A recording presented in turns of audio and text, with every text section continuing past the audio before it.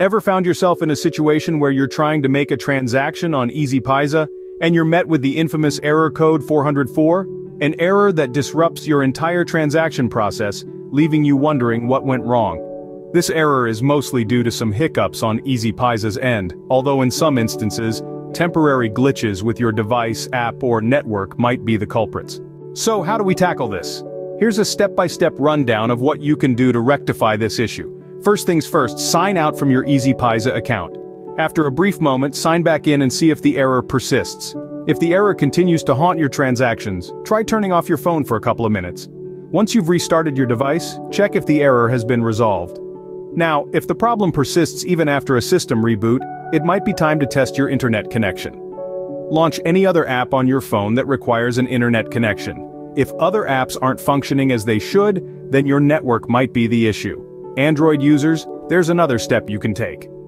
Press and hold the EasyPaisa app icon, then select App Info, followed by Storage. You'll see an option to clear cache. Go ahead and clear it. Then, see if the error is still interrupting your transactions. If none of the above steps work, it's time to uninstall the EasyPaisa app from your device.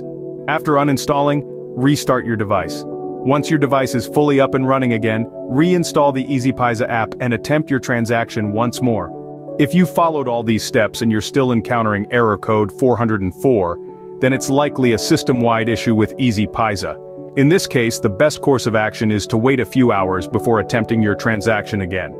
To summarize, if you're facing the EasyPaisa error code 404, you can try the following steps: log out and log back into your account, restart your device, check your internet connection, clear your app's cache, Android users only. Uninstall and reinstall the EasyPaisa app, and finally, if all else fails, wait it out. Remember, technology can sometimes be a bit finicky, but with a little patience and troubleshooting, you can overcome any obstacle. So the next time you encounter the EasyPaisa error code 404, don't panic. Just follow these steps, and you'll be back to making smooth transactions in no time. If you like this information, don't forget to subscribe, and for more tech updates visit Quaries.com.